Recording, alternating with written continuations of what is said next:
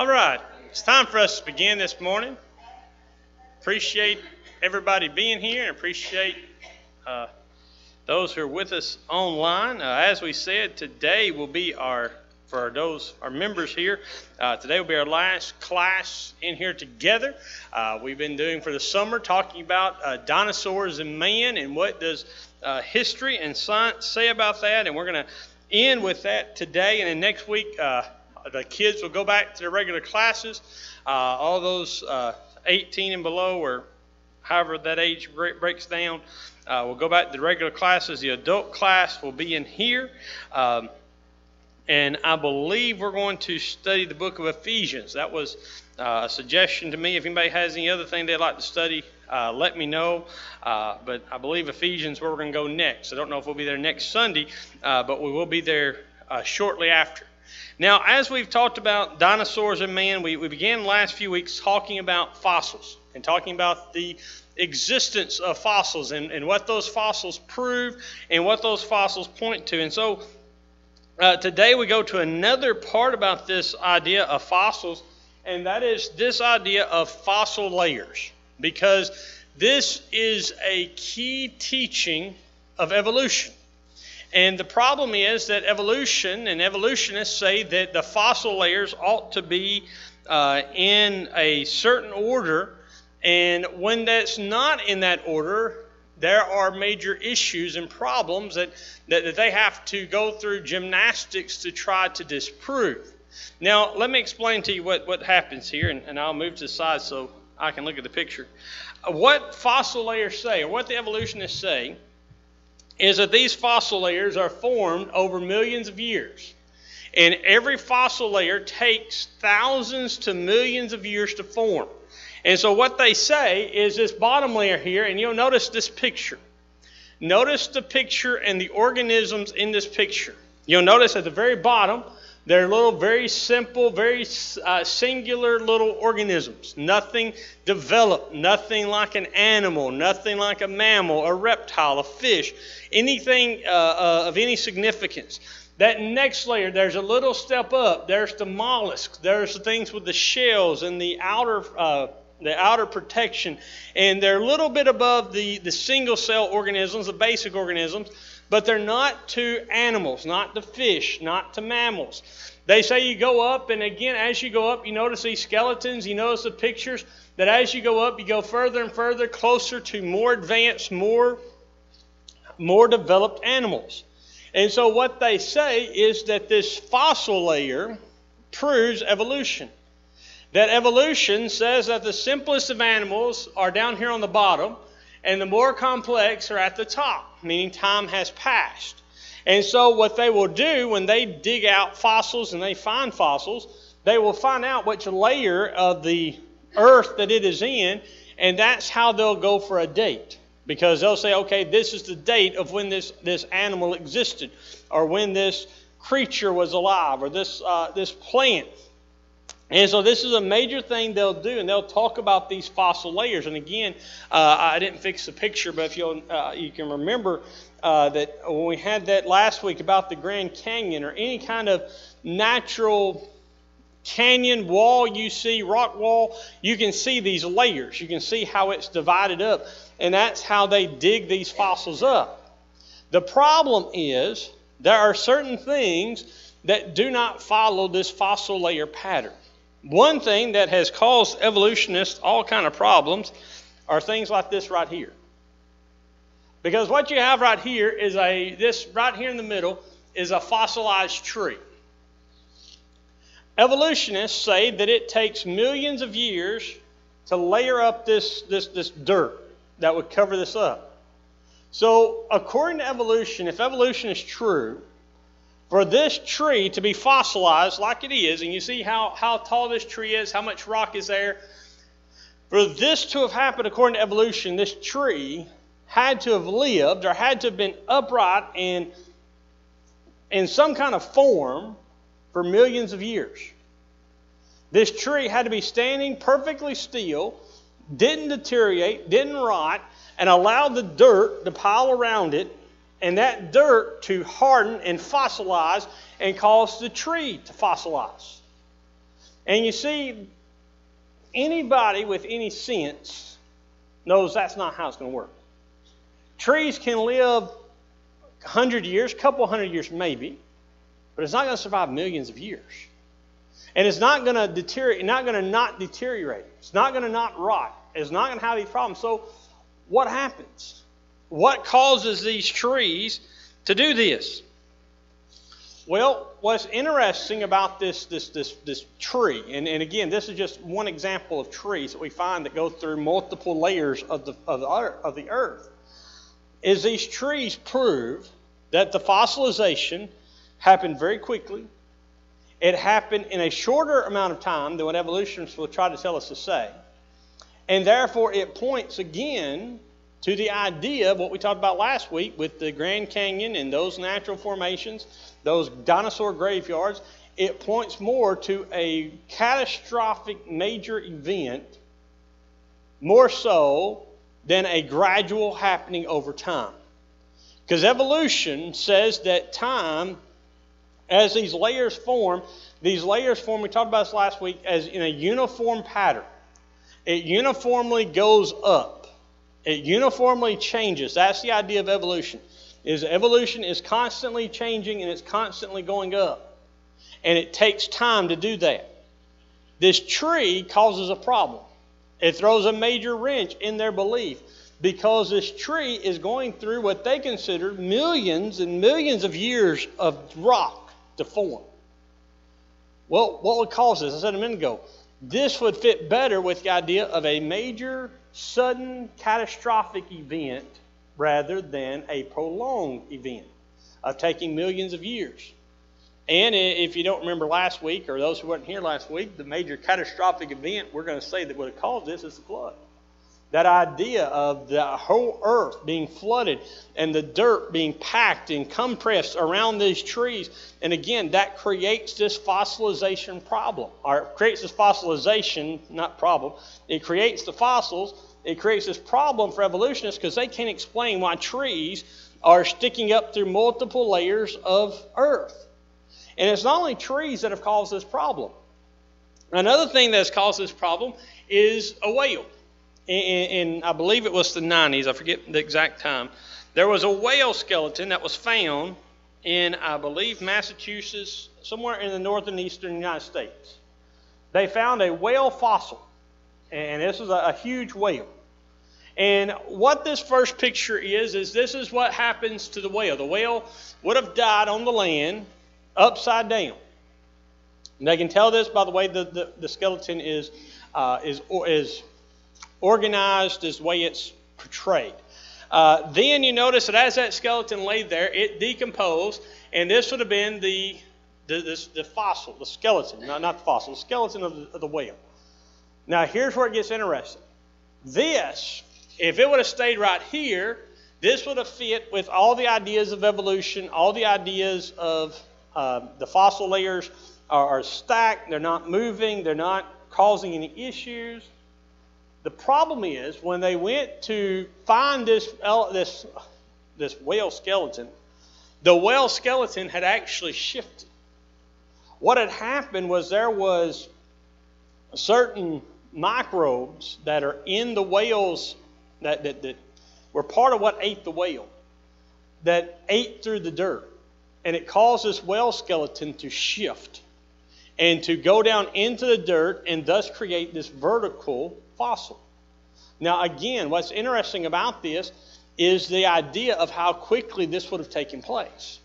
Is this would have happened very quickly. And again, this whale, and you know the idea of whales, what caused this on the side? The diatomic gas. I can't say it. But this is California. I have my notes here and I lost it. It's California, not Maine.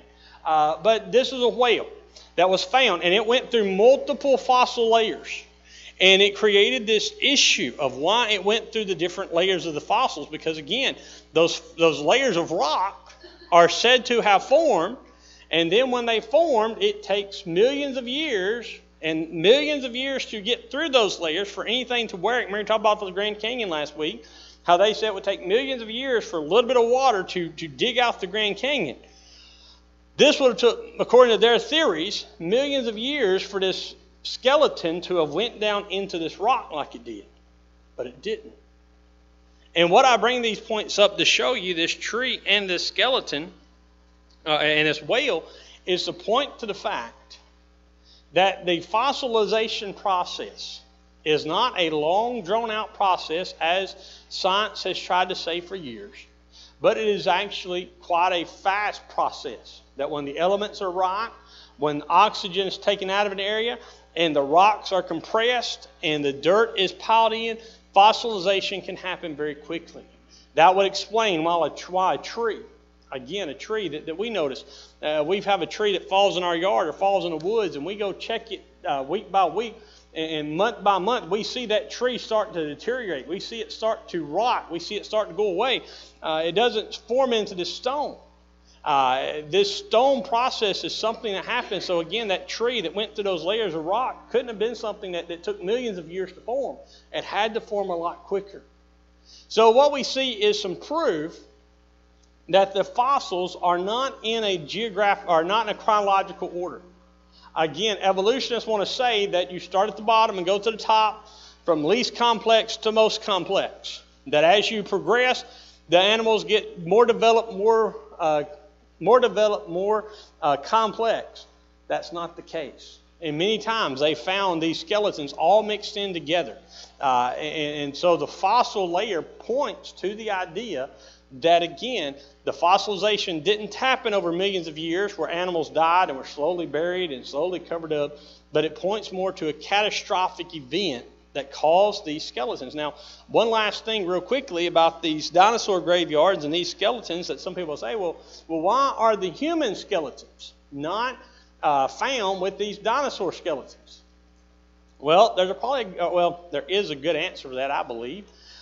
Because, and the interesting thing about this is the Bible will tell us this the Bible tells us the answer to this without saying this is the answer to this problem. Now, here's what I say. Dinosaur graveyards have been found throughout all different parts of the world. And they'll say they have all these different dinosaur skeleton graveyards, dinosaur fossils, but they don't have human fossils right beside them. The human fossils should have died and should have been buried the same way. Why are there not human fossils with these dinosaurs all throughout the world? Well, we have to go back and ask the question, where was man at? According to evolution, man had not evolved yet. We know, according to the Bible, God created man with the animals. But the Bible does tell us where man was. Anybody know where man was during this time? When the dinosaurs spread throughout the world, where was man at?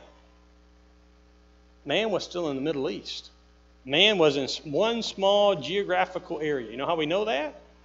What happens after the ark? What do they decide to build to go toward the heavens? The Tower of Babel. And what happens at the Tower of Babel? God confuses the language and disperses men where? Throughout the whole world. It's not, again, the idea is it's not until the Tower of Babel that man starts to spread throughout the world. Man seems to be located in a small geographical area. Now, here's where this ties into dinosaur graveyards. Guess where no dinosaur graveyards have been found yet? In the Middle East. In that area where man would have been, they haven't found any. They found them in Asia. They found them in quite a few in America. They found them in South America, Africa, in every spot, but they haven't found any there. And it would make sense why man wouldn't be found there, because man seems to be located in that geographical area. And again, that's the whole idea. They didn't go far. You read the first 9 chapters of Genesis. Man seems to stay in that area of the Middle East, of Israel, and that small geographical area, because they hadn't grown that big yet. It's not until the Tower of Babel that we really see man forced to spread and go throughout the rest of the world. So that would explain that. Now, for the next part, or to end this lesson, to go to our last part of this in this series, I want us to talk about living fossils. I want us to look at some animals that have fossils that are, quote unquote, millions of years old. But yet, the animal we see in the fossil is the exact same, or nearly the exact same, as the one we have today. Let me explain. Let me show you a picture. The first one we're going to look at is this right here. This is called the chambered nautilus. This is a marine creature, a little marine mollusk. It has a hardened outer shell, and its outer shell has about 30 spirals to it with the small mollusk-type creature inside of it. This creature is typically said to have been, you remember those layers, is typically said to have been one of the bottom layers of evolution. This is supposed to be one of the earliest creatures of evolution. That they say that a lot of creatures, a lot of things that we see today came from this creature, that it evolved. Now, here's what's interesting. This is a picture today from our oceans of this chambered nautilus. And here's the fossil. The fossil of this chambered nautilus is the same function, same design, same everything. And they say this nautilus, this fossilized nautilus you see before you, is hundreds of millions of years old. Well, here's the question. If evolution is true, then why do we still have chambered nautilus today? If they evolved and they developed, and again, it's not just one creature. Every creature, according to evolution, has to evolve, has to go up, has to move up. Then why are these creatures the same? If they are supposedly to have evolved, why do we have creatures today that are the exact same as the fossil record? That doesn't make sense. That doesn't fit with evolution. And this is not the only creature. Let's talk about one that's a little more familiar to us, a dragonfly. Do you know there are fossilized dragonflies? The fossilized dragonfly. Now here's the interesting one. I'll go ahead and show you this. This is the fossilized dragonfly. If you can see it, you can see the wings here and the body here. The interesting thing about this creature is I forgot how many times, but it's quite a bit larger than the dragonfly we have today. If I remember correctly, I think this dragonfly, the body of this dragonfly was 6 to 8 inches or so. This is one of the biggest dragonflies ever found. And you have this dragonfly that is huge. But here's the interesting thing. When you compare the fossil record of this dragonfly, this fossilized dragonfly, with the modern day dragonfly, aside from the size, they're the same. They have the same design, the same function. And you'll notice I'll use the word design. Evolutionists won't use the word design. It has the same design. It looks the same. It functions the same. The only difference is size. And here's where this dragonfly goes against evolution. Evolution says you go up, you develop, you improve. Well, why would a dragonfly get bigger in the fossil record, but yet in modern day it's smaller? The idea is the bigger you are, the more you'll survive, the more you'll do, the more you'll progress. Again, how can over millions of years dragonflies have quote-unquote evolved, but yet a dragonfly fossil from, again, hundreds of millions of years ago be the same as the dragonfly we see today? How can it have evolved in any way and be the same creature today? It doesn't fit. Not only that, this is the other thing about this.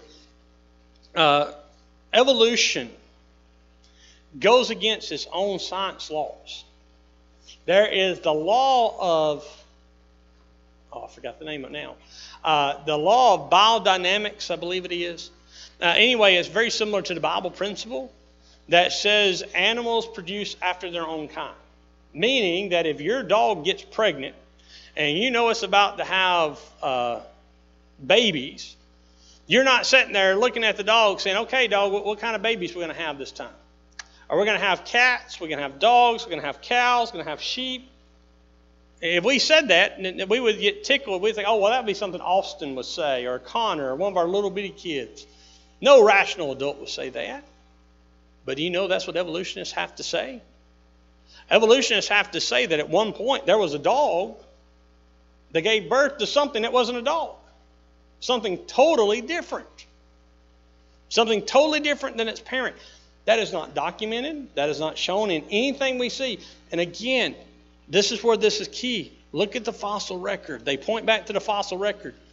These dragonflies, these chambered nautilus, are the same creatures today as they were all those years ago, thousands of years ago, by our understanding, by the flood reckoning, that they were today, and they were fossilized. They weren't changed into something new. And that would explain why they were not made into something new. Here's another interesting one. This goes back to and again, you'll notice these first 3 or 4 creatures I'm showing you. These are basic, what they consider basic lower creatures. Creatures that should have evolved into something different. And these creatures should have no longer been in existence. The next is one that you may have seen yourself when you go to the beach, or if you go to an aquarium, the horseshoe crab. And this horseshoe crab that you'll see populating certain beaches, you'll see them in the water sometimes. Underneath the horseshoe crab, I want you to show you this picture because this is going to be very important. Notice this picture. Notice how the horseshoe crab, its outer shell is there, its legs, its tail. You see, this is a modern picture of a horseshoe crab upside down. Now, this is where this is important because look at this at the fossil remains. This is a fossilized horseshoe crab. Again, notice the same curve of the shell, the same tail, the legs. And again, this fossil, according to our modern scientists, is millions of years old. But yet this creature hasn't changed. We still have horseshoe crabs today. We still have this same creature that is alive today. Same function, same everything. But yet it survived for millions of years without changing. That doesn't fit the evolutionary pattern. Here's another one. Let's go a little bigger. The modern day crocodile. The modern day crocodile, what scientists will sometimes refer to as the nearest living relative to the dragons or to the dinosaurs we have today. The closest resemblance we have to a dinosaur. And they'll say that because they'll say that the crocodiles and dinosaurs never, they were 2 different creatures. Now, the interesting thing about it is that they'll say that during the time of dinosaurs, hundreds of millions of years ago, that crocodiles were alive. There were crocodiles and there were alligators. They know that because of this. There have been fossilized remains of a crocodile or alligator found. And again, you look at this skeleton. This is the fossilized remains of a crocodile. And you look at that idea of that creature compared to that creature, and you'll see they are basically unchanged. Although millions of years, supposedly, separate the fossil from the live. But yet it hasn't changed. It hasn't developed. It hasn't had any kind of things happening to it. There's another one. The alligator gar is another creature. We sometimes see these today. Again, we know what the alligator gar looks like. We have pictures of it. You see it in the rivers we have, even around here. I remember growing up that there were people who would fish the alligator gar, or if they caught one, they'd be upset because they didn't want it. And you look at the alligator gar of how it's made and how its body is, all the things about it. Well, guess what? There's a fossil of an alligator gar. And that fossilized alligator gar is the same as the alligator gar we have today. Same function, same body parts, same skeletal. Everything is the same. Everything is just like it was in this quote-unquote millions of years ago. now let's go over to another creature. This is an interesting one. This is the Laotian rock rat. Now, this creature is interesting because this creature was said to have been extinct millions of years ago. That this creature, this rock rat, is said to have developed into a weasel-type creature. That it evolved into a weasel. And there were skeletal remains of these Laotian rock rats because, again, these rats were a little different than the other rats. Now, here's what's interesting about this creature. They found fossilized records of it, and I don't have a picture to fossilize what this Laotian would look like, but for hundreds of years, this creature was believed to be extinct until about 15, 16, 17 years ago. Around 2005, there was a guy in Laos, I believe it's where he found it, that in the wild, he came across a picture, or he came across this creature, and he photographed it. He photographed it and began to do research. He thought he had found a brand new rat species. But as he began to do his research and began to study this creature and the other creatures around it, he found a colony of them. And as he began to study them and look at them, what he found was a creature that science thought was extinct was still alive. A creature that science said had been extinct for millions of years, and yet it was still alive, and it was still the same as it was in those fossilized records. One more living fossil I want to look at. And this is the most interesting and probably most well-known of all the living fossils we'll talk about. And I'm going to see if I can get the name right, because this is not an easy name. This is the coelacanth. The coelacanth is a fish that for millions of years, according to evolutionists, had been extinct.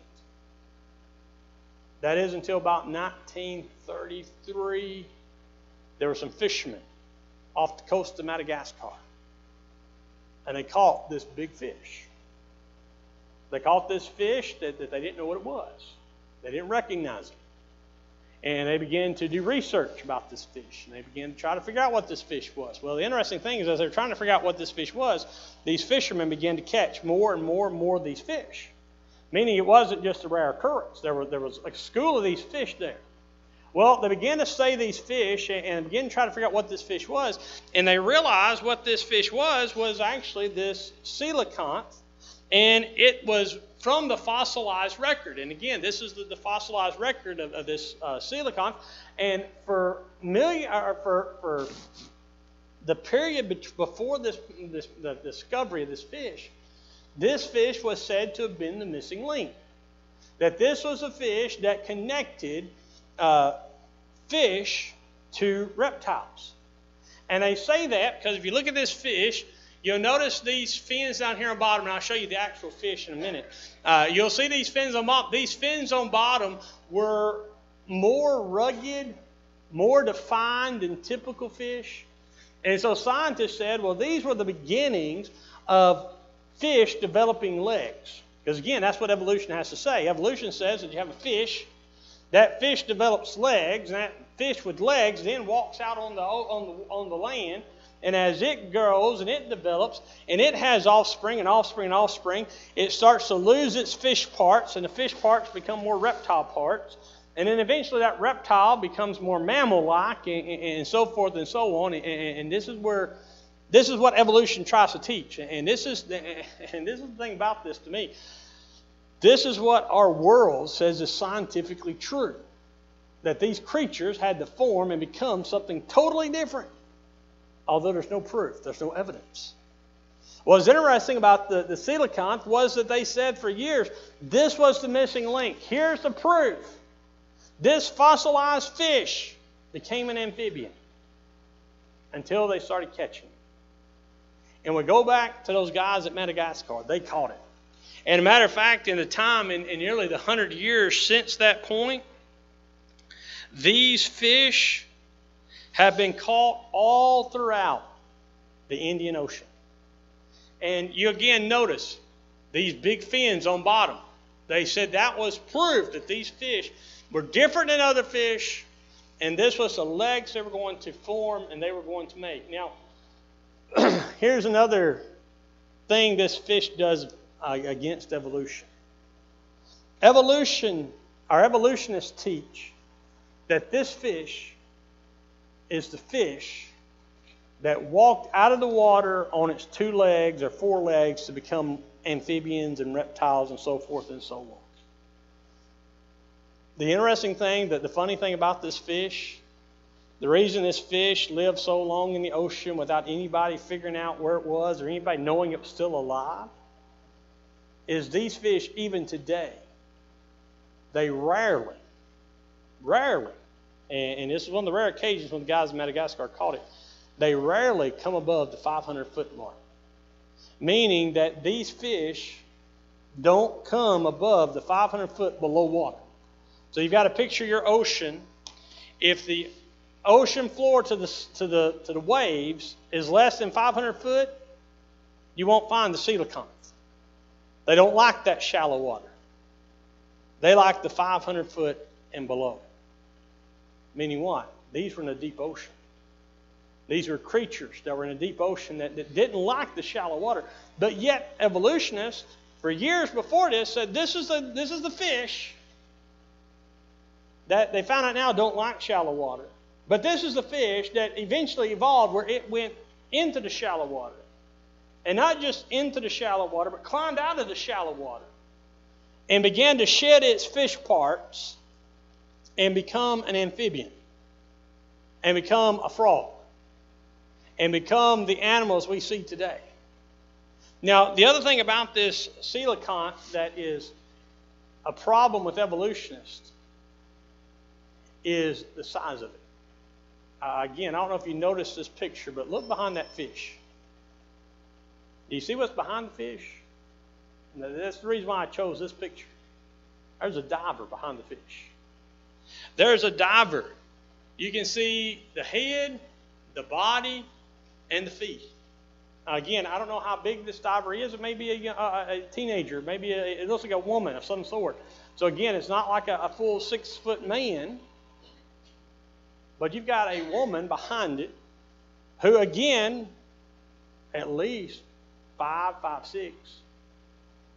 And you look at her compared to this fish, and they're pretty close. These fish are huge. But yet evolutionists want to say these fish crawled out of the water and they became frogs. They became tiny animals. Again, that doesn't meet the idea of evolution. Evolution is to go up, not down. Just like the dragonfly. If the dragonfly evolved, why was its ancestor so big and the one we have today so small? The answer to the dragonfly we can find in the flood. Again, we look at the world. The Bible presents the idea that the world was different before the flood and after the flood. Before the flood, there was this time when men lived longer, animals would have lived longer. And I told you about this one of our very first lessons, that most reptiles, as long as you let them live, they get bigger and bigger and bigger. Again, you talk about people who go crocodile hunting or people who look at alligators, they can tell you how old an alligator is by how long it is, because an alligator never stops growing. Insects are the same way. The longer an insect's alive, the bigger that insect gets.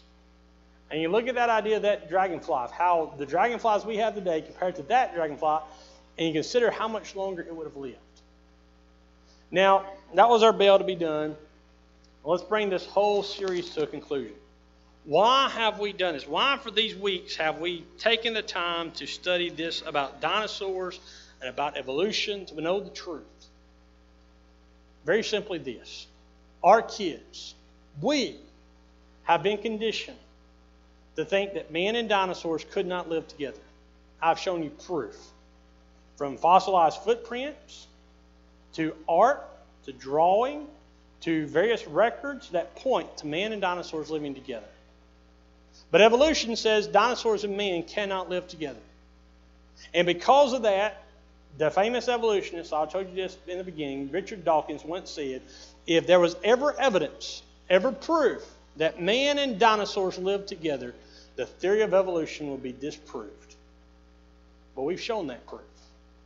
The science world refuses it. It's interesting. You can take these very things that I've told you this week and I've told you in this class and go look them up on the internet, and you'll see just as many people say, "Oh, well, this is a hoax. This is a hoax. This isn't real." But you look at their explanations. Their explanations don't work. Their explanations don't hold water because they refuse to believe that there was dinosaurs and man together. Because if that's true, then evolution's wrong, and if evolution's wrong, then the alternative has to be true. And the alternative is that there's a God that created this world and everything in it in 6 days. And if that God is real, and that God is true, and this is where this is key, if that God is the God that created all these things, then we ought to find out what that God wants us to do, how that God wants us to live, and how that God wants us to act. That's why evolution is so prevalent today. That's why atheism is so prevalent today. Not because they think it's right, because to say that there's a God means I have a moral obligation to follow that God. To say there's not a God means I can do what I want to do, how I want to do it, however I want to do it, without any regard for anybody else. That's why this is important. Because these facts point to these pictures, these facts points to the idea and points to the fact that there is a God. He created the entire world, and He has a plan for each of us to live for it. Real quickly, I want to end with some bonus stuff. Because I was given some pictures of some people y'all may recognize. At least one. Miss Irene gave me pictures from their travel. And I want to give you some ideas. You can see, I think this is a packed picture. She may get mad at me. She's coming in. Nope, I'm at the wrong slide. Here we go. This is Miss Irene. Again, this is, yeah, you see, if you don't know how tall Miss Irene is, she's back there. Look at her, and then look at the dinosaur bone. This is how big these creatures were. And then this is another one. It's another familiar face that some of you may know. Again, I believe the book said this was a shin bone that they had stood beside. And these are pictures they took when they went to that dinosaur park. We talked about this last week, the dinosaur monument. And so what I want to bring all this to you to see is these are pictures that she took where she saw these fossils and she saw this layer. And these are the things that she saw, again, that point to the fact these fossils are real, but how do we explain them? And again, that's what we've done this whole class, is talked about what these fossils were, how they formed, how they would be, and again, to prove that evolution is wrong. It didn't take millions of years to form these. In fact, it was a lot shorter time.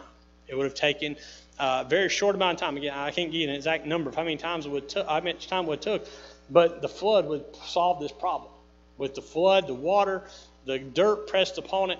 And so I just wanted you to see these pictures from Miss Irene that were of these different fossils against them. I'm sure if you want to see these, you can talk to her. She's got a big book, and it's just a few pages of this, of one of her trips that she sent to me. But that's it for this morning. I appreciate everybody's attention. I hope you've learned something in this class. Again, I want you to see how important this class is, because we have been trained to think that dinosaurs and man cannot live together. If we believe that, then we begin to doubt the creation account of the Bible. But if we believe the creation account of the Bible, then we'll see that dinosaurs and man could have lived together, and they did live together, as we've shown in this lesson. We're going to stop right there. We'll take a few-minute break, and then we'll have morning worship. Thank you.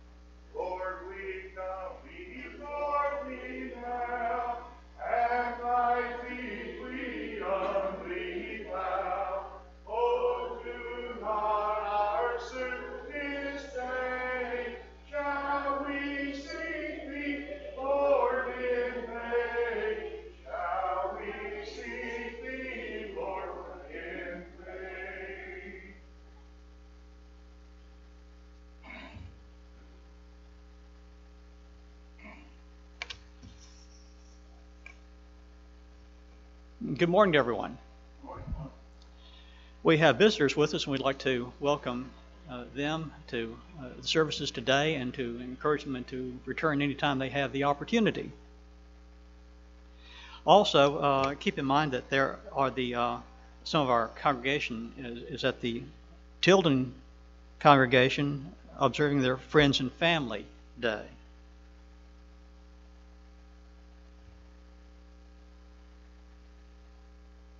Betty Jeffcoat, Molly's sister, is in hospice care at St. Francis Hospital in Bartlett, Tennessee, and the family requests your prayers. Let's remember also Miss Mary Frances Clifton, who's recovering from the virus. Cindy Jeffcoat Wood is recovering at home. Donald Roberts is in the Meadows rehab. Dorothy Wildman, Karen Collins' mother, is in the Meadows. Carrie Ligon, a friend of Irene Osborne, is in rehab. Arlene Gray is having health difficulties. Sherry Reichert's having health difficulties. Randy Holly is recovering from surgery. Sophie Grubbs, who is with us today, is recovering from health difficulties. Doyce Delaney has cancer. Nellie Coker is with us, dealing with her health difficulties and surgeries. And if there are any others who are dealing with sickness or difficulty, please let the congregation know so that it can be of assistance.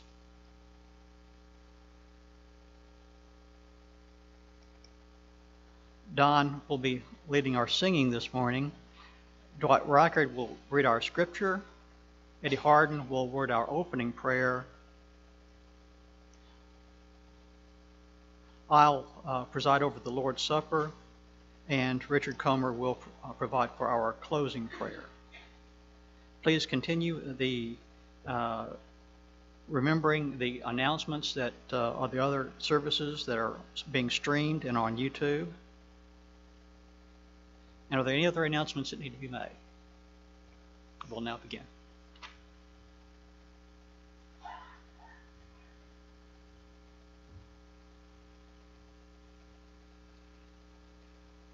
Number 203, Hallelujah, what a Savior.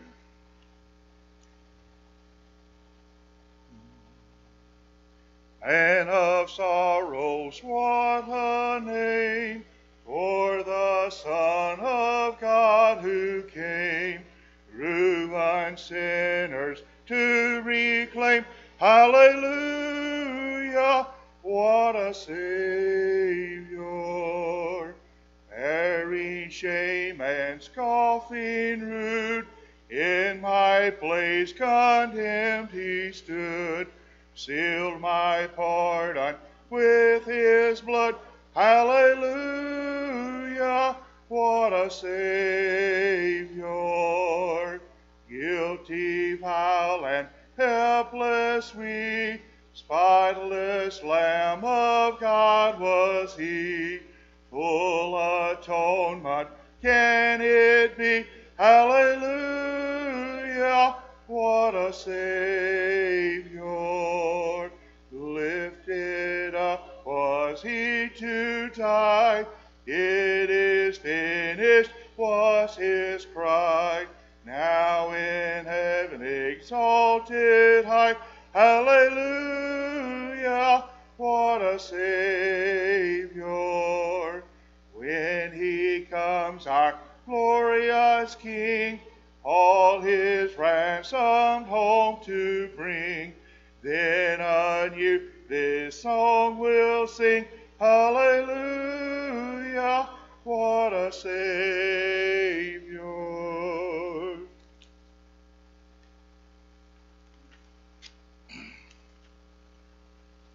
$220.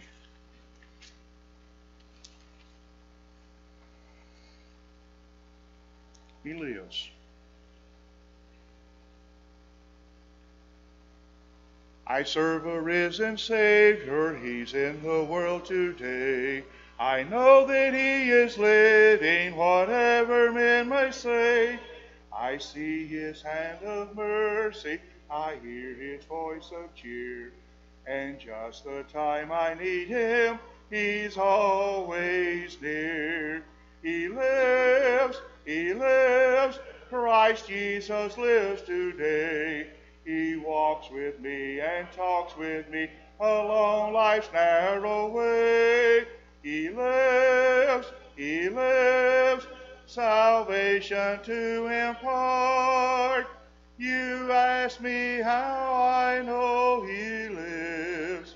He lives within my heart. In all the world around me, I see His loving care. And though my heart grows weary, I never will despair. I know that He is leading through all the stormy blast, and day of His appearing had come at last. He lives, He lives. Christ Jesus lives today. He walks with me and talks with me along life's narrow way. He lives, He lives. Salvation to impart. You ask me how I know He lives. He lives within my heart. Rejoice, rejoice, O Christian, lift up your voice and sing eternal hallelujahs to Jesus Christ the King, the hope of all who seek Him, the help of all who find.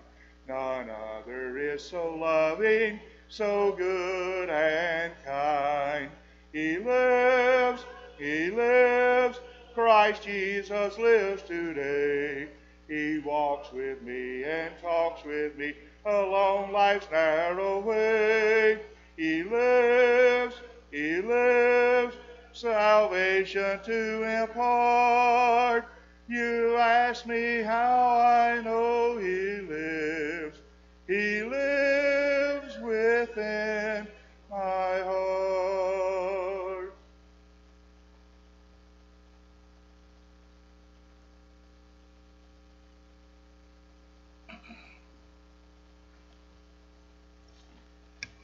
Today's select scripture is 2 Peter 1, 3 through 15.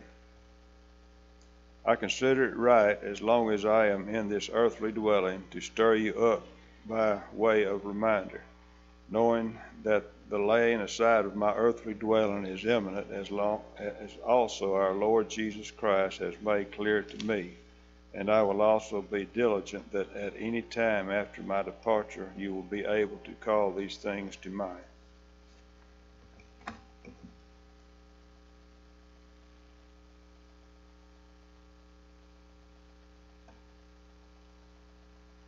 Bow with me, please.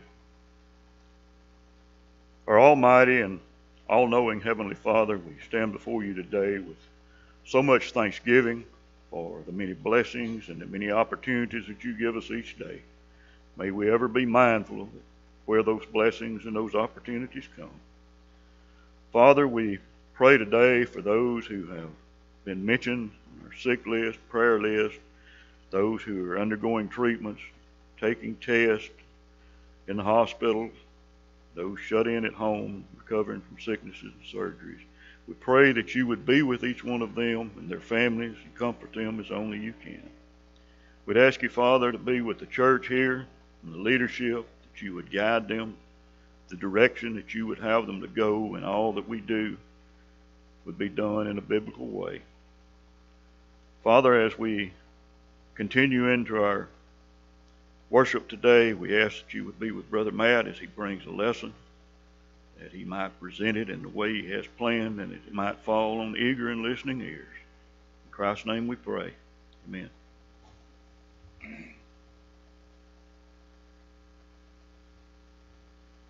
The invitation song will be number 255. 255, I Am Resolved.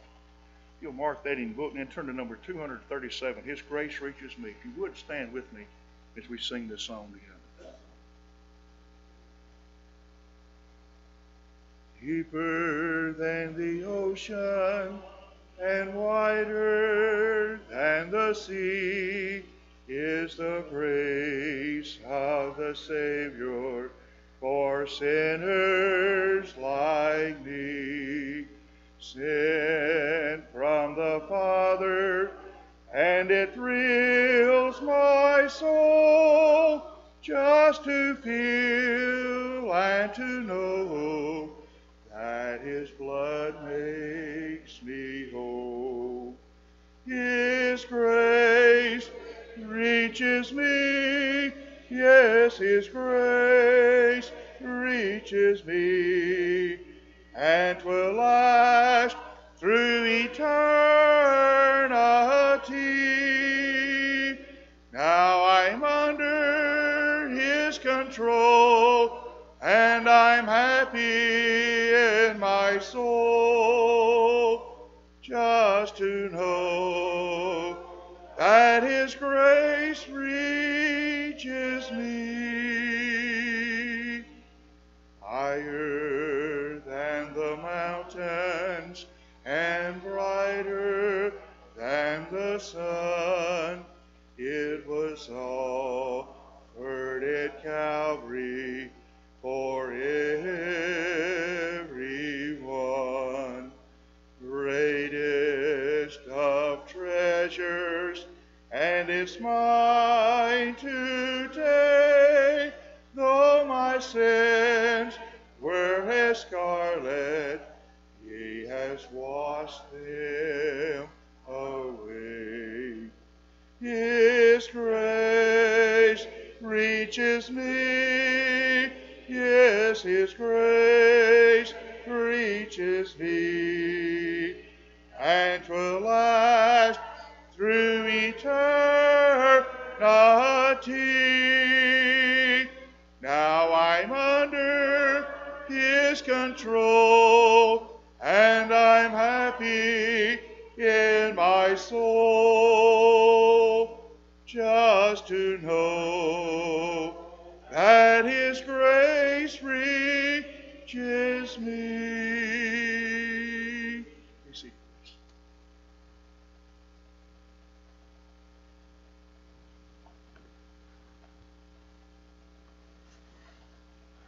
Good morning.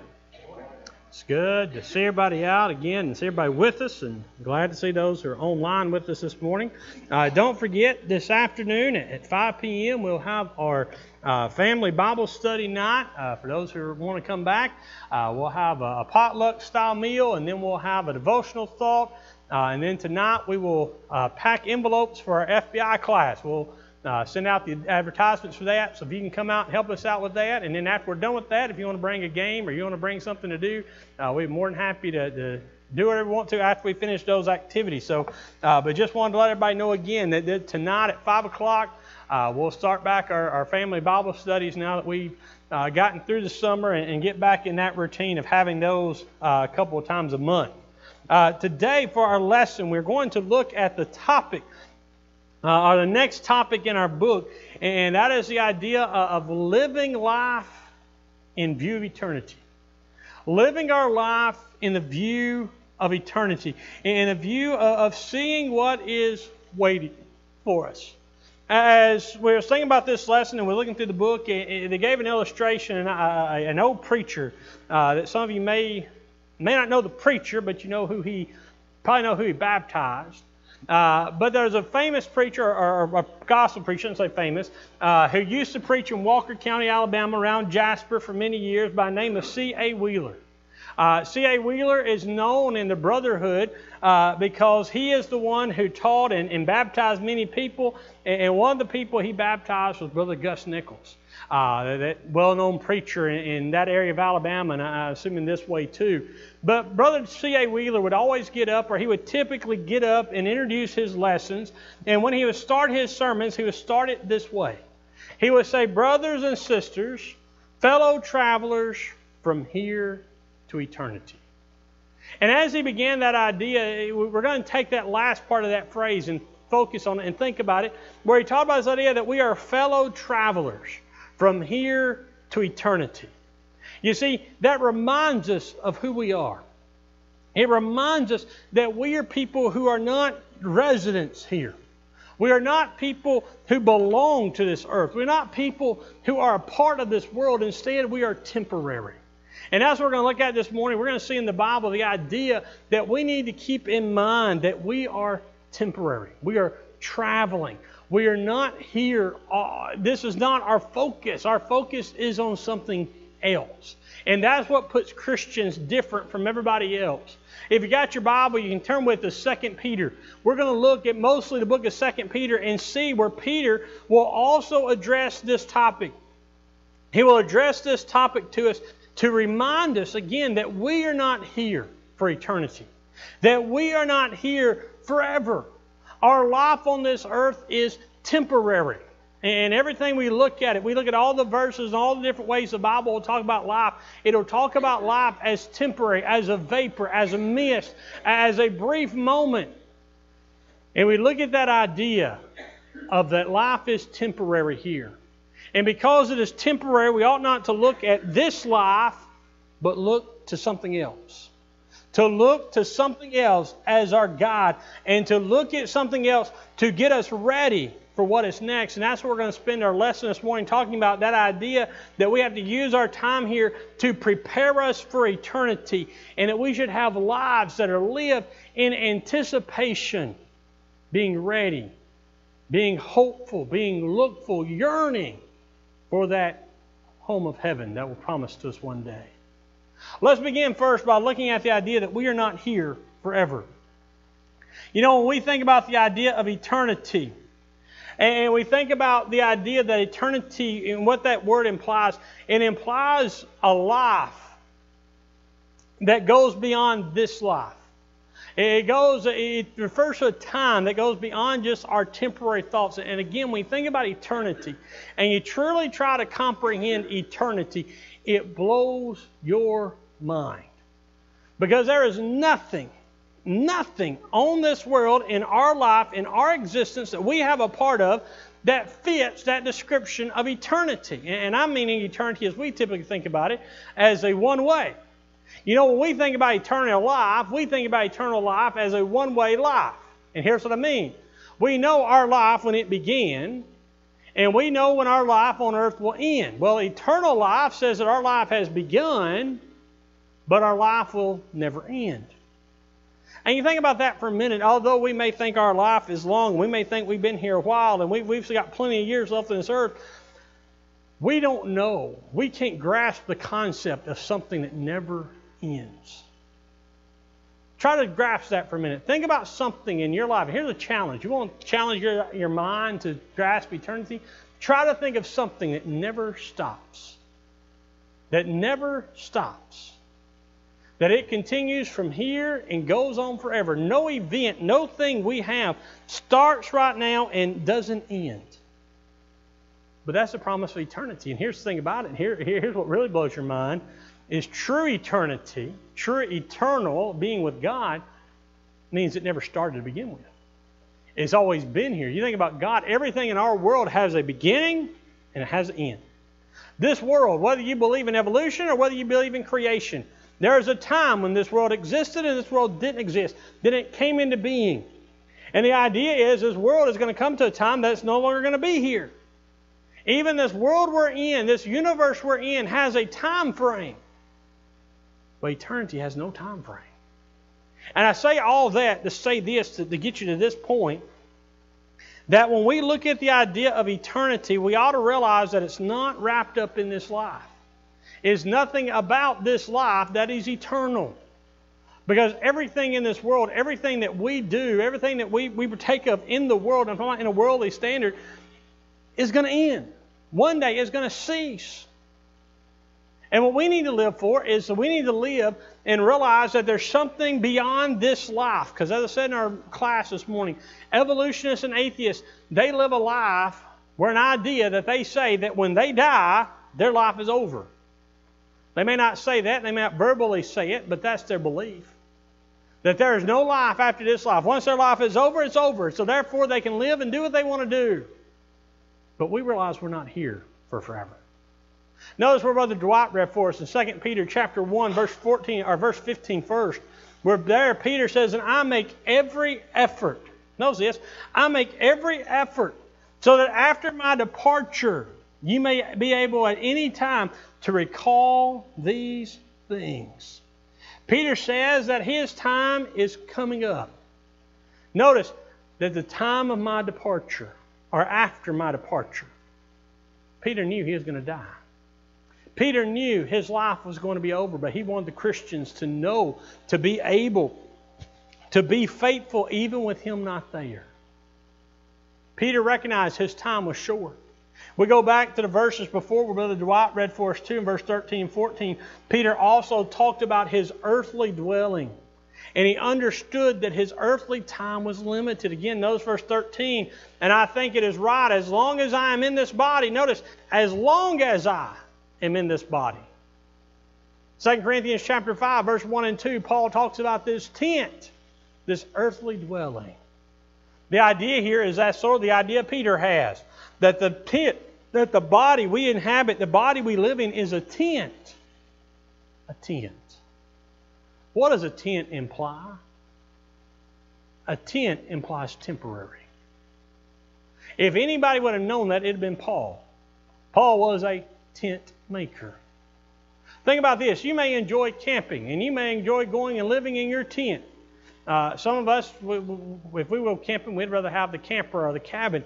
But if you go camping in a tent, how long are you going to go? A few days? A few weeks? If you're adventurous and you're traveling a bunch of places, maybe a month.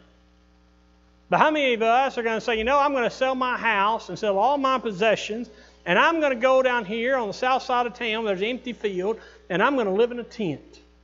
For the rest of my life, I'm going to live in a tent. What will we say? You're crazy. It's not what a tent's for. A tent's not made to withstand the storms. A tent's not made to withstand the weather. A tent's not made to be living in forever. A tent's temporary. That's what Peter and Paul want us to see about the body. Our earthly body is temporary. It's temporary. It's passing. Some of us, it may be a short time. Some of us, may be a long time. We don't know how long our tent will last. Notice what Peter says here in verse 14. We'll continue in verse 13. He says, as long as I'm in this body, to stir you up by way of remembering, since I know, now notice this, since I know that the putting off of my body will be soon, as our Lord Jesus Christ made clear to me. Well, he's referencing there, it's probably John 21, where Jesus tells Peter that he gives the insinuation, John's going to be the last one alive. And Peter says, I know I'm going to have to die. I know I'm not going to be here when Christ comes back. He says, my body, the putting off of this body is coming. And so Peter shows us here in these first few verses of chapter 1 that he has the body that is temporary. But there's a parallel. There's also the idea of something better. If you go back, if you're there in 2 Peter chapter 1, go back to verse 11. 1 Peter chapter 1, verse 11, Peter says, for in this way there will be richly provided for you an entrance to the eternal kingdom of our Lord and Savior Jesus Christ. He talks about there, we're going to read the verse before this here in a little bit. He talks about our faithful life, how we add to our faith knowledge, and so forth and so on. We'll talk about those when we get there. But notice the end of this. He says, for in this way there will be future tense, the entrance into the kingdom.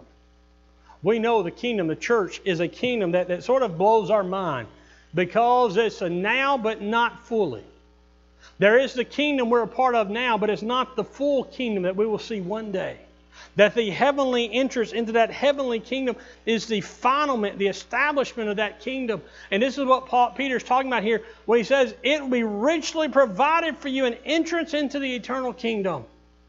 That kingdom is coming. And notice something else about this verse that Peter says, and I know I've made this point before, but I want to make it every time I talk about this verse. Peter says here that the entrance into heaven is not something you're going to slide by. You know, I can't tell you how many faithful Christians I've had. You ask them, are you going to heaven? I hope so. I think so. If I get in, it'll be by the skin of my teeth. Or if I get in, it'll be because I snuck behind Peter's back when he wasn't looking. I snuck in the door as they were closing the gate. We say that sometimes sort of tongue-in-cheek to be funny. But as Christians, we should never have that doubt. As we are faithful Christians, Peter says the gates of heaven will not just be open, they'll be flung wide open. All those who are to be there will be there. There's no doubt. And Peter says, I know I have an eternal kingdom waiting for me. Paul will say back in 2 Corinthians 5 that there's a house, a building made by God waiting for me. Now you go back to 2 Corinthians in chapter 5, you'll see Peter's parallel, or Paul's parallel. Paul says this body's a tent, but I have a house with God. Meaning what? The house is permanent. The house is lasting. The tent's temporary. Peter says the same thing. He says, I know there'll be richly provided an entrance into the eternal kingdom. He says, but for now I'm in this body that is passing away. And again, this body will lead us, if we're that faithful life, will lead us into that abundantly supplied, that gates flung open entrance into heaven. No doubt about it. And again, there's that future that is to come. And because of this and because of these words, we can look to the future that God has a promise for us. You know, it's sort of an interesting thing to me. I don't know if you've noticed this or heard about this yet, but there's a new old teaching starting to make its rounds, especially in some parts of our brotherhood, about the teaching of the kingdom came in 70 A.D. and there is no heaven, there is no new heaven, new earth, and that's something that, again, we could spend a whole time talking about it, but it's very odd to me why people would take that kind of position. Because they take that position and they sort of downplay if there will ever be a heaven, that this life is it. And they miss the point of what Peter says here. Because Peter says that we look forward to the promise of a new heaven and a new earth. A new heaven, a new earth we'll live at. A place that's new, that's different, that's unlike this heaven and this earth. In 2 Peter chapter 3, verse 13, he says, but according to his promise, talking about God, we are waiting. We are waiting for a new heaven and new earth, or new heavens and new earth, in which righteousness dwells. You see, we have that hope of the promise of God. And again, remember the word hope in the Bible is not the hope that we may have. I may talk to you at church and you say, well, I hope I have a good lunch. Well, you say you hope you have a good lunch. What is that contingent on? Well, it depends on where my wife wants to eat or what my wife may have fixed me if I have a good lunch or not. That hope that we talk about, if I hope I have a good lunch, is a wish. I wish I did. But when the Bible speaks of hope, and we have this hope as we speak of here, it is according to a promise. It is a knowledge that knows that it is there waiting for us as long as we remain true and we remain faithful. Because you see, that's the idea that God wants us to see, and that affects our life here. You see, I say all this to point to this because with our Christian life, we have to live a life, as we talked about in our lesson at the title, we have to live a life that lives in a view of eternity. We are living for a place beyond this place. And to get there, we have to live to the standard of God.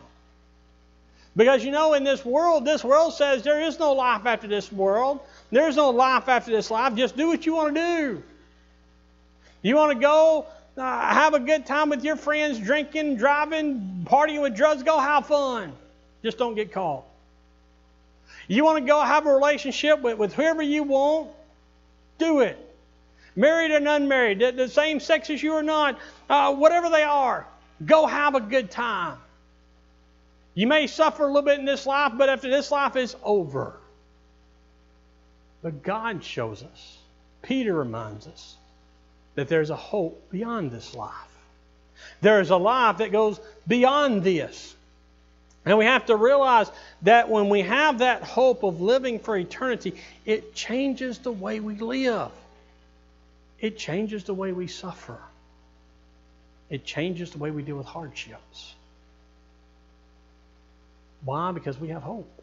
when we have a loved one who gets cancer, or we have a loved one who dies suddenly in an accident, but we know, we believe they were faithful to the Lord, we have a hope, don't we? We have a hope that one day we'll be with them again. We have a hope when we have a loved one who's dealing with a disease now that we can be there with them. We can help them as we are, but we can know that when they die, they live that faithful life, and we live that faithful life. We'll see them again. There's a hope that changes the way we live, because you see, the world says live for yourself and don't think about anything else. God says live for eternity. Live for that eternal home, to be with God, where there'll be no death, there'll be no tears, no heartache, none of those things. We have to live for the future. And we have to realize there's something waiting for us, as Paul says in Romans chapter 8 and verse 18, for I consider that the suffering of this present time are not worth comparing with the glory that is to be revealed to us. Paul says that the suffering we go through here pales in comparison to the glory that we'll get one day. You see, we live our life focused differently. We're not focused on here and now. We're focused on tomorrow. We're focused on the hope that is before us. For we know that along with the idea that the righteous will be blessed, the righteous will get the new heavens and new earth, the wicked will also be punished. Those same people who believe that I can live and do what I want to do without any recompense, one day will be mistaken. One day they'll be called out. One day they'll stand before the great and almighty God. And they'll stand before Him in that judgment seat. And He'll tell them, depart from me. 2 Peter chapter 3, verse 7, but by the same word, the heavens and earth that now exist are stored up for fire, being kept until the day of judgment and the destruction of the ungodly. The day of judgment, the destruction of the ungodly. The ungodly is going to perish. There's a day of judgment that is coming, and as such, we have to think about where we are. Because we look at places like 2 Peter chapter 2 and verse 9, where Peter will talk about the godly and the unrighteous. Verse 9, he says, then the Lord knows how to rescue the godly from trials and how to keep the unrighteous under punishment until the day of judgment. You see, we have to here realize that that day of judgment is coming, and as it's coming, we have to prepare for it. That's our next point. We have to prepare for that time that's coming.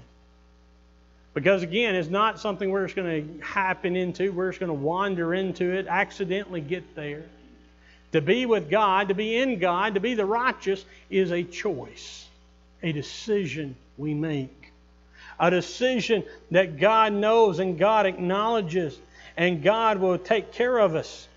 2 Peter chapter 2, verses 10 through 16, following the next verse, Peter there will tell us that the unrighteous waste their time in this life.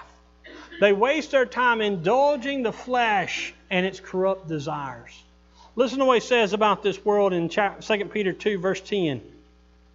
And especially those who indulge in the lust of the defiling passion and despise authority. Boldful and willful, they do not tremble as angels, though greater in might and power. Do not pronounce a blasphemous judgment against them before the Lord. But these, like irrational animals, creatures of instinct, born to be caught and destroyed, blaspheming about matters of which they are ignorant, which will also be destroyed in their destruction. Suffering wrong as the wage of their wrongdoing, they count it pleasure to revel in the daytime. They are blots and blemishes, reveling in their deceptions, while they feast with you. They have eyes full of adultery, insatiable for sin. They entice unsteady souls. They have hearts trained in greed, accursed children. Forsaking the right way, that they have gone astray, they have followed the way of Balaam, the son of Beor, who loved gain from wrongdoing, but was rebuked for his own transgression. A speechless donkey spoke with human voice and restrained the prophet's madness. You see, he begins to describe here what's happening to these people. And I want you to notice a few key words here he talks about. He says, one, they indulge the lust of defiling passions. They indulge their self-lust. They indulge their self-sinful side. They do what they want to do, what makes them feel good. And notice they despise authority. They are bold and willful. They do not tremble as they blaspheme the glorious ones. They blaspheme God. They blaspheme His Son with no fear, no worry. And notice what he says in the next verse. He says the angels don't even do that. The angels are afraid to accuse them. Nevertheless, try to blaspheme and accuse God. Then in the next few verses, he said they're like irrational animals. They have no thought. They have no plan of the future. They just act for the here and now is the idea. Then verse 13, they count it pleasure to revel in the daytime, meaning that they enjoy things that people typically do in the dark. You know, there was a time when there were actions and activities that people did after dark or in the dark because they didn't want people to know about it. And the more and more I read this, the more and more I see our world fits this description to a T, because what has happened to us, even in the last 20, 30, 40 years I've been alive, I've noticed things that at one time you didn't do, and you didn't tell anybody you do. Now, we do it all the time with no fear. And the thing about it is that our social media has influenced that even more, because not only do we do it during the day, we post pictures about it. We post videos about it. We boast about it. We say, look at us. Look at what we're doing. There's no shame. There's no fear. And notice what he says again. They are blots and blemishes, reveling in their deceptions while they feast with you. Notice what he says here. Notice this last part. They are blots and they are blemishes while they feast with you. Meaning what? He's not just talking about the world outside. He's talking about Christians who act this way. While they're with us, they're quote-unquote Christians. He says it ought not to be this way. And then notice what goes on in the last few verses. They have eyes full of adultery, insatiable for sin, meaning they're never full. They go after sin, after sin, after sin, after sin, and they never stop. They forsake the right way, he says. They have gone astray. They have followed the way of Balaam, who was paid to come prophesy against God's people. And remember, God told him, don't say anything I say, but Balaam went anyway. God told him not to go. You know the story, the donkey that stops him in the road, that prevents him from being struck down by the angel of God. And remember, he beats the donkey, and the donkey finally speaks to him, and basically the donkey says, man, are you crazy? Don't you see the angel of God who's there ready to kill you? If I didn't stop you? And then God tells him, I told you not to go, but since you went, you go, but you don't speak except what I speak. And you see, Balaam gives the prophecies about how to be, or prophecies about God's people, but he doesn't curse them as Balak wanted him to. He blesses them. But then you later find out that Balaam tells Balak, hey, you want to get the people? I can't curse them, but I can tell you how to defeat them. He says, get them to turn to idols. Get them to turn away from their God, and their God will rebuke them.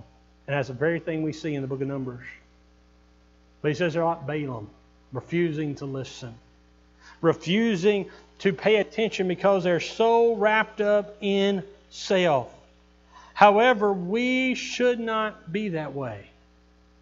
We should be people who use our time wisely, who look to the future. As one way of putting it in the Bible, the idea we ought to be wise. You know what the difference between a wise person and a foolish person is?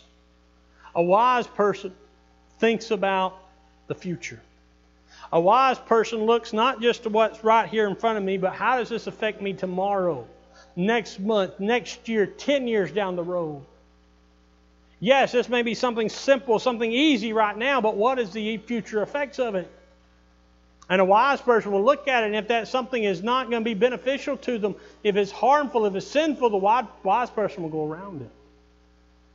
The foolish person is presented with an opportunity, no matter how evil or how vile it is, because it's something they enjoy right now, they jump in, as we say, both feet. No question about what the future holds.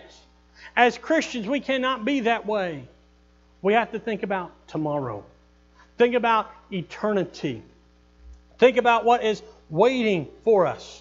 Again, notice again 2 Peter, and we look at the idea that our new heavens and new earth is waiting for us, but we must be diligent to get it. We must be spotless and blameless. 2 Peter 3 verse 14, therefore, beloved, since you are waiting for these, be diligent to be found by Him without spot or blemish and at peace. We must strive to be without spot, without blemish. We must strive to be the people God's called us to be. Now again, notice, we should strive, be diligent to be found. Doesn't mean we're going to be perfect. Doesn't mean we're not going to fail and mess up. But we're going to do our best to be that way. We're going to do everything we can. To be able to be that diligent person, number one, we've got to find the salvation that is in Christ Jesus. That salvation that is promised by that new birth. That new birth that John told Nicodemus about in John chapter 3, verses 3 through 5. Where Nicodemus comes and he talks to Jesus at night in John 3:3. Jesus answered and said, truly, truly, I say to you, unless one is born again, he cannot see the kingdom of God. Then Nicodemus replied and said to him, how can a man be born when he is old? Can he enter a second time into his mother's womb and be born? Now, does Nicodemus really think that's what's going to happen? No, but Nicodemus is confused. He wants to know, Jesus, what do you mean second birth? How's this going to work? And he knows verse 5. And Jesus said, truly, truly, I say to you, unless one is born of water and the Spirit, he cannot enter the kingdom of God. Paul will go on to tell us that new birth happens when we reenact the death, burial, and resurrection. Romans chapter 6, verses 3 through 7. Do you not know that all of us who have been baptized into Christ Jesus were baptized into His death? We were buried therefore with Him by baptism into death, in order that just as Christ was raised from the dead by the glory of the Father, we too might walk in newness of life. For if we have become united with Him in a death like His, we shall certainly be united with Him in a resurrection like His. We know that our old self was crucified with Him in order that the body of sin might be brought to nothing, so that we would no longer be enslaved to sin. For one who has died has been set free from sin. Notice what Paul and Peter, or Jesus and Paul are talking about here. This new birth creates a new person. This new birth, as Jesus saying in John 3, creates a new person. Just like a birth, as we talk about some of our members, some of our loved ones that are getting ready to have babies. That's going to be a brand new person. It's not going to be like any other person that's lived before. It's a new person. The same is true when Jesus says that unless someone is born again, they become a new person. Paul will say you become that new person when you die to the old self. That you're buried in that water grave of baptism. You rise to walk a new life. A life that prepares for the future. A life that is different than the life we lived before. And in being a different life, we have to develop our spiritual lives. You see, to be ready for the kingdom of God, to be ready for heaven, we have to develop our Christian life. I told you earlier, we're going to go back to 2 Peter 1, that list of graces. Listen to this list. Begin with me in verse 3 of 2 Peter chapter 1, verse 3 through 11. His divine power has granted to us all things that pertain to life and godliness, through knowledge of Him who called us to His own glory and excellence, by which He has granted to us His precious and very great promises, so that through them you may become partakers of the divine nature, having escaped from the corruption that is in the world because of sinful desire. For this very reason, make every effort to supplement your faith with virtue, and virtue with knowledge, knowledge with self-control, self-control with steadfastness, and steadfastness with godliness, and godliness with brotherly affection, and brotherly affection with love. For if these qualities are yours and are increasing, they keep you from being ineffective and unfruitful in the knowledge of our Lord Jesus Christ. For whoever lacks these qualities is so nearsighted that he is blind, having forgotten that he was cleansed from his former sins. Therefore, brothers, be all the more diligent to confirm your calling and election. For if you practice these qualities, you will never fall. For in this way there will be richly provided for you an entrance into the eternal kingdom of our Lord and Savior Jesus Christ. Notice some things about this passage. Number one, through His power, through God's power, God has given us everything we need. Everything we need, God has provided for us. God has told us all we need to know. God has showed us all that we need to know and understand to be His faithful children. Number two, in verse 4, our goal is to become partakers of the divine nature. Do you realize that idea of eternity is not our nature? Our physical bodily nature is not divine or not eternal. That when we enter into eternal life, to get eternal life, we have to become like God. We have to become part of His nature, to be like Him. We strive to become eternal, to have an eternal nature like God. And in order to do that, in order to get that goal, notice this next part, we must not remain the same, or must not remain at the same spiritual place. We have to develop. We have to grow. We have to move. Here's the idea. If you look at your Christian life and you are the same Christian you were this day 2 months ago, or you are the same Christian you were a year ago, 2 years ago, 3 years ago, 4, 5, 10, 15, 20 years ago, or maybe you're less of a Christian than you were then, you're going the wrong way. Unless you can look back at your life and say, you know, I can see my growth. That's why Paul says in those verses 5 through 7, to grow. Add to your love, add to your grace, add to knowledge, add to all these things, add to your virtue. You're to develop, to grow. You look at that list, and we can never be perfect. And that's the idea. That's the idea. It's not that we finish one step and go to the next. It's not that we ever have the idea of self-control completely under our control, but we can be more self-controlled. And that leads us to the next step. You see, we're constantly growing. We're constantly developing. And if we're not, listen to this very closely. If you are not growing, you are dying. If you're not growing as a Christian, you're dying. Same as a church. No church ever plateaus. We may plateau number-wise, think we're plateauing, but if you really look at the idea of a church never plateaus. A church either grows or dies. When you plateau, you may think you're holding your own, you may think you're doing good, but guess what you're actually doing? May not be that great of a dangle, may not be that great of a shift, but if you're plateauing, you're going down. You're dying. Same with a Christian. We can never say, I've reached a spot, I'm right here, I'm good. Or as a Christian, we can never say, I've done my time, I'm finished, I'm too old for this, I've done all I can do. No.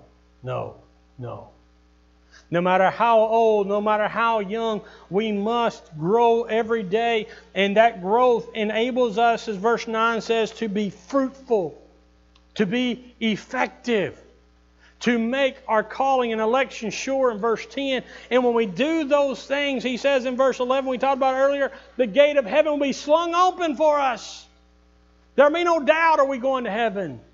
We'll know where our eternity is because we are living for it. We are preparing for it. And when we have prepared for it, when we live that life of preparation for heaven, we'll be able to do our last part. When we have a view of eternity in our life is a life of anticipation. Our life is a life of anticipation. Here's what I mean by a life of anticipation. Remember the last time you took a big family vacation? Remember the last time you went on a big family trip with your kids? And your kids were counting down the days? I'll never forget last year we went to Disney. And Austin and Elizabeth, months beforehand. How many days we got left? How many days? How many days? How long we got now? How close are we now? Are we about there? Are we leaving tomorrow? No, we still got a few weeks. Why were they that way? They were anticipating that trip. They were ready to go. They were ready. Are we as Christians ready? Do we look to heaven, to eternity with anticipation? Now, again, I say this with this caveat. I'm not saying, as the old preacher story goes, that a preacher stood up one Sunday morning and asked the congregation, who all wants to go to heaven, raise your hand. And the preacher story goes that everybody in the church raised their hand except one old man sitting in the front row. And the preacher was perplexed by this. He said, well, maybe the man didn't hear me. So he spoke a little louder. He says, everybody wants to go to heaven, raise your hand. Well, again, everybody raised their hand very high this time except the old man. And this time he said, well, I'll make sure I get his attention. He said, everybody who wants to go to heaven, stand up and raise your hand as high as you can. He said, everybody got up, raised their hands as high as they could except this one old man in the front row. And the preacher was thoroughly confused and perplexed about this one man sitting in the front row that wouldn't answer this question the way he thought he would. And so the preacher said, I just had to file that back and I had to go on my sermon. He preached his sermon.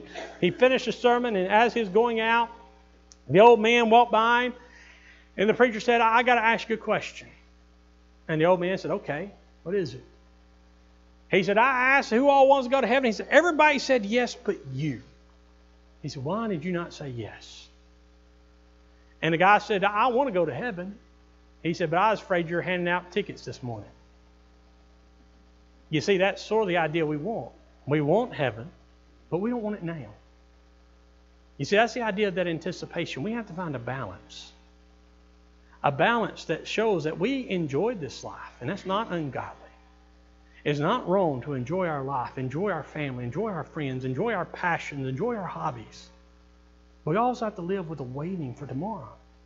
The anticipation that when this life ends, that's okay. When this life ends, I'm fine with that. And you know, we see this truth, and I'll make this point when we get back to our lessons and our points. This point becomes very clear to me every time I talk to someone who has a terminal illness. Because you know, every time you talk to a Christian, let me say this, a Christian who has a terminal illness, you know what most of them will say? I'll miss my family, I'll miss my life, but I'm ready. I'm okay. I'm ready to go. Now you talk to their spouse, their children, their grandchildren. No, we don't want to go. We don't want this to happen. Well, why? That person has anticipation. The suffering person sees the end. They know their trip, as Peter says, my time is short. They know it's over. And they know there's something better waiting for them. But the loved ones have to live longer. You see, we have to live a life with anticipation. And you see, when we live a life with anticipation, as we say here, we can face the challenges of this life. As Paul said, the sufferings, the hardships of this life are nothing when compared to the eternity that's waiting for us. The eternity. The idea that we're promised a life with no hardship, no sorrow, no pain, if we'll live for God here. You know, as we see the challenges we face when we face sin and temptation, you know, there are sins and there are temptations we want to give into. If we didn't want sin, if we didn't want temptation, there wouldn't be a temptation. But there are things we want to do that our fleshly body wants to enjoy and have pleasure in, but God says we can't do it, and we have to know that God knows what we ought to do and what we ought not to do. And when we look at that idea, say, well, I want to do this, but I know if I don't do it, I've got this waiting for me. If I can refuse this, I've got a greater plan waiting. That's anticipation. The anticipation says, you know, I'll pass on this here because I know something better over here. It's sort of the idea of like an old science psychology experiment they did with kids, where they took a bunch of kids in a room and they told them, they said, here is a pile of marshmallows. If you want a marshmallow, you can have it now. Or you can wait an hour and you'll have a big bowl of ice cream. And you know those kids, they had a moral dilemma there. I want the marshmallow because I want it here and now. I like ice cream better. But I got to wait for the ice cream. I can have the marshmallow now. You see, that's our life as people. We can choose the marshmallow, the sin here and now, and give up the ice cream, the blessing later. Or, and here's the idea of living for eternity. The eternity says, I know the ice cream's more, it's better, it's greater. I'll give this up. You see, we can go through sin and temptation knowing we got something better waiting for us. We can also, as we said a minute ago, go through the challenges of discouragement and loneliness. You know, if we've ever been at a point as a whole of the church, and I mean across the brotherhood, if ever been at a point where we deal with more loneliness and discouragement and separation, it's now, coming back from COVID. Because with this virus and what it caused us to do and what the decisions were made across the board, it has caused us to not be as united as we were before, and anybody can see that. Anybody can see before COVID, we were one way and now we're a separate way. And look at how many people are affected by that. How many people now are lonely, discouraged, wandered away. Well, why? Because they let the temporary block their view from eternity.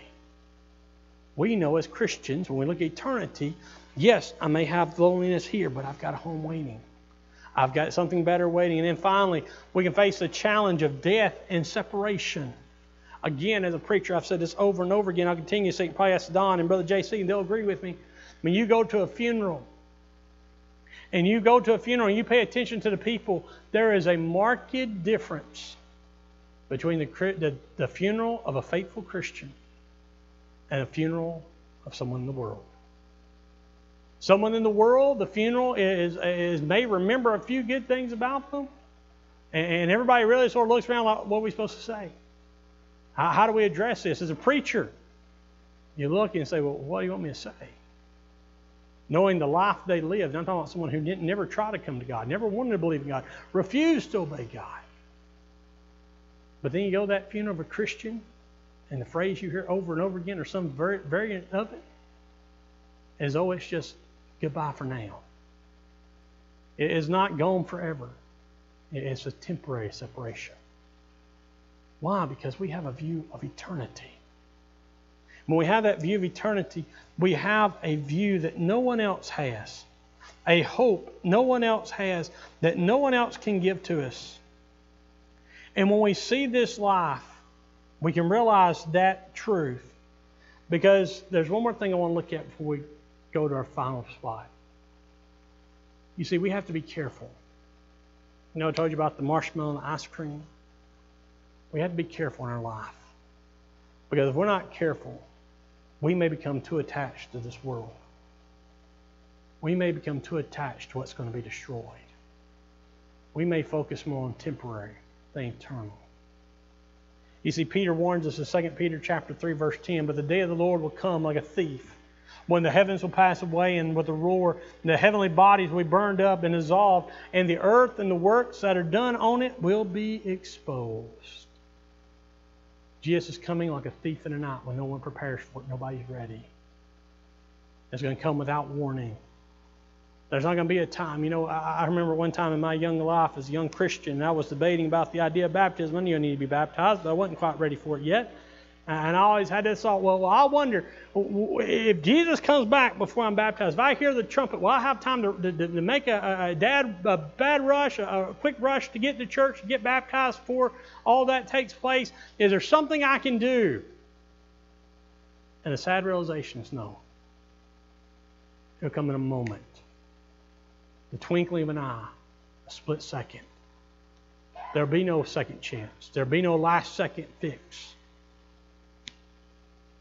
It'll be pencils down, the test is over. Were you faithful or were you not? And if we're not careful, we can become too attached to this world. We become like Lot. Remember Lot? In Genesis chapter 19, the angels come to Lot. Couldn't find 10 righteous souls in the city of Sodom. So what do? They come to Lot and tell Lot, because of Abraham, God says you can leave. You know Lot? You remember Lot? Lot just packed up and left, right? No, listen to the story again. Genesis 19, 15 and 16. As morning dawned, and the angels urged Lot, up, take your family, bring your take your wife and your 2 daughters who are here, lest you be swept away in the punishment of the city. Verse 16, but he lingered. He lingered. So the men seized him and his wife and 2 daughters by the hand, the Lord being merciful to him, and they brought him out and set him outside the city. Notice that idea. The angels told him, look, Lot, you've got to go. God's destruction is coming now. And what does Lot say? Well, I really don't want to leave. I really enjoy it here. Sodom is such a nice place. Yeah, the neighbors are a bit iffy, but I enjoy everything we got. I got all this stuff here. Lot's reluctant. We look at that story and we say, Lot, are you out of your mind? But do we not do the same thing? Do we not do the same thing when we look at this world and we value this world over God? We look at something and say, I ought not do this, but I really enjoy this. I really want to do this. I know I'm not supposed to. I know God tells me not to, but I really like it. I'm going to choose temporary over eternal. Sometimes we are like the character in that story of Lot's story that we look down upon. Sometimes we're like Lot's wife. Lot was reluctant to leave. His wife looked back. In Genesis 19, verse 26, but Lot's wife behind him looked back, and she became a pillar of salt. They knew what was coming. They knew what they had to do, but yet they refused to do it. Yet they refused to do the things that were required to get out of punishment. They had to be forced. And here's the sad thing about it. God won't force us out of there. God won't force us to make the trip. It's our choice. It's our choice whether or not we are ready or not. You see, as Christians, we ought to long for eternity. We ought to long for the new heaven and the new earth. We ought to long for the place where righteousness dwells. Long for the time when death is destroyed. Long for the time when we will be with God forever. But we have to realize to get there, we have to be prepared. To get there, we have to live like God has called us to. A few years ago, there was a country song out that had this line in it.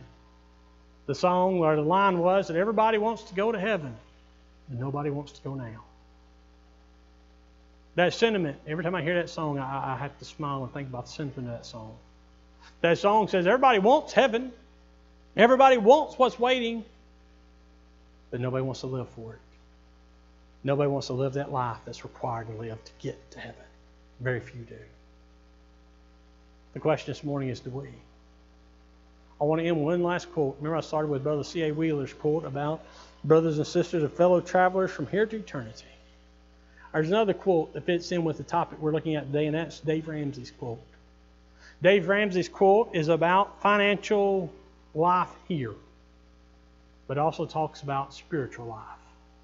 Dave Ramsey is very famous, and if you know anything about Dave Ramsey, you probably know this quote.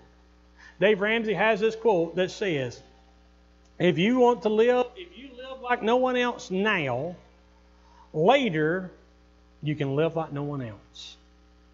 The idea is, what he says is, as a young person, if you'll go without certain things and save your money and pay off your debt and do what you're supposed to do, then when you're older, you'll be able to live like nobody else because you won't be scraping by. You'll have plenty of money. You'll have plenty in reserve. That also applies spiritually.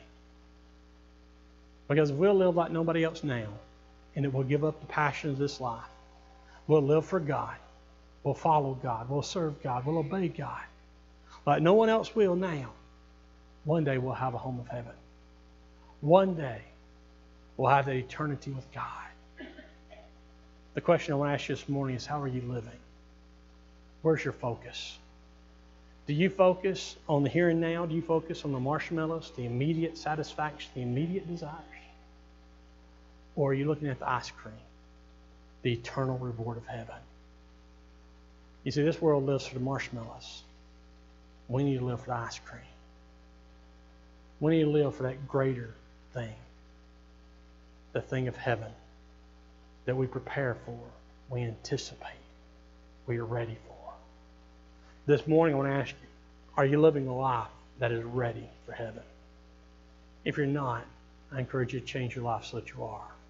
If you're not a Christian, we encourage you to become one by putting him on that water grave of baptism. Or if you're a Christian who's stumbled, who's fallen away, change your life. Change your focus from the here and now, the temporary, to the eternal. Unless we focus on the eternal, unless we focus on heaven, unless we prepare for heaven, we'll never make it. Remember, Peter said that if you love the life of a Christian, you add those things to your life, you're faithfully growing, faithfully developing, you made your calling and election sure. He said the gates of heaven are as wide as they'll ever be. The gates of heaven are either open for us or they're shut. The answer to that question is how we're living. This morning, with your life as you're living for God, are the gates of heaven open or are they closed? They're only open if you're living in view of eternity. This morning, if you're not living in view of eternity, we encourage you to change your life so that you are. And we ask this morning that if you need anything, you'll come as together stand and as we sing. Resolve no longer to linger, charmed by the world's delight. Things that are higher, things that are nobler, these have allured my sight. I will hasten, hasten to Him. Hasten so Glad and free, hasten glad and free. Jesus, Jesus, greatest, highest, I will come to Thee. I am resolved to go to the Savior, leaving the pain and strife. He is the true one, He is the just one, He hath the words of life. I will hasten, hasten to Him. hasten so Glad and free, hasten glad and free. Jesus, Jesus, greatest, highest, I will come to Thee.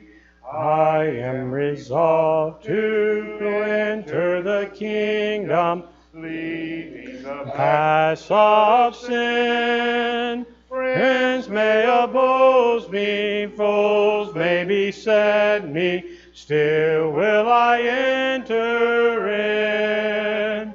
I will hasten, hasten to Him, hasten so glad and free, hasten glad and free. Jesus, Jesus, greatest, highest, I will come to Thee.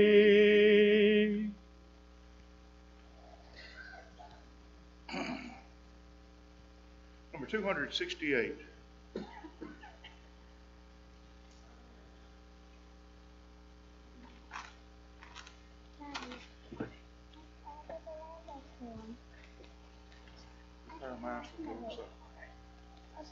I gave my life For Thee, my precious blood I shed, and found my ransom Thee, and quickened from the dead. I gave my life for Thee. What hast Thou given for me? I gave my life for Thee. What hast Thou given for me? My Father's house supply, my glory circled roam. I left for earthly night, for wandering sad and lone. I left it all for Thee, as Thou left aught for me. I left it all for Thee, as Thou left aught for me. I suffered much for Thee, more than Thy tongue can tell. Of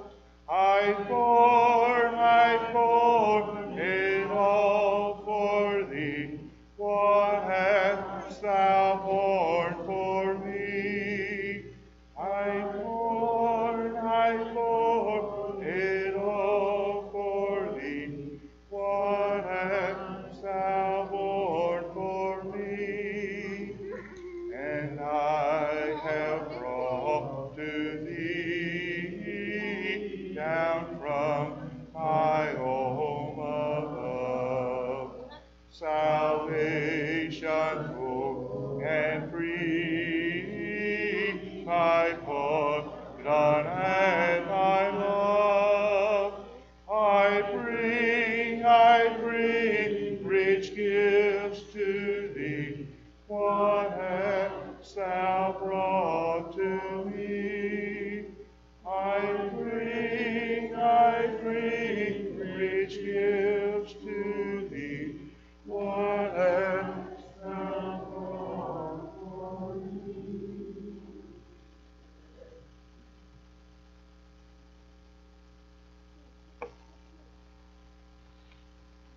If you've not had the opportunity to obtain a communion cup, please raise your hand and someone will bring it to you. The scriptures tell us how we are to consider the Lord's Supper. In Luke chapter 22, verse 19, and he took bread, and when he had given thanks, he broke it, and given to them, saying, This is my body, which is given for you. Do this in remembrance of me. Let us pray.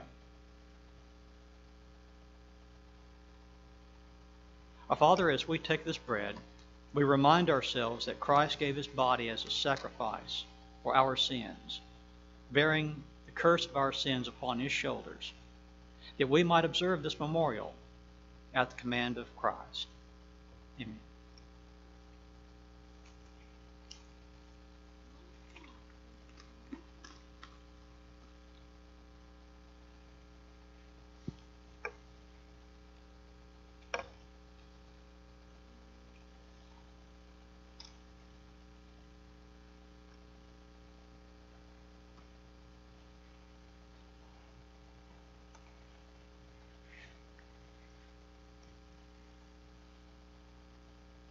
And likewise, in verse number 20, the cup after which they had eaten, saying, This cup that is poured out for you is the new covenant of my blood.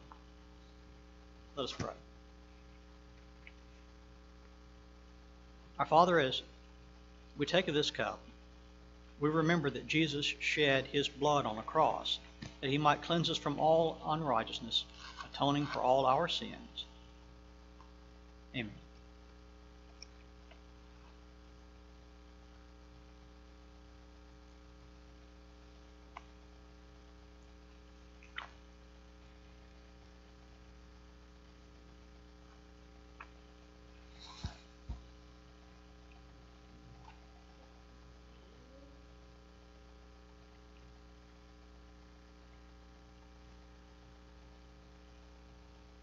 Separate and apart from the taking of the communion, we use this opportunity to thank God for the blessings that he's given to us. In Luke chapter 21, verses 1 through 4,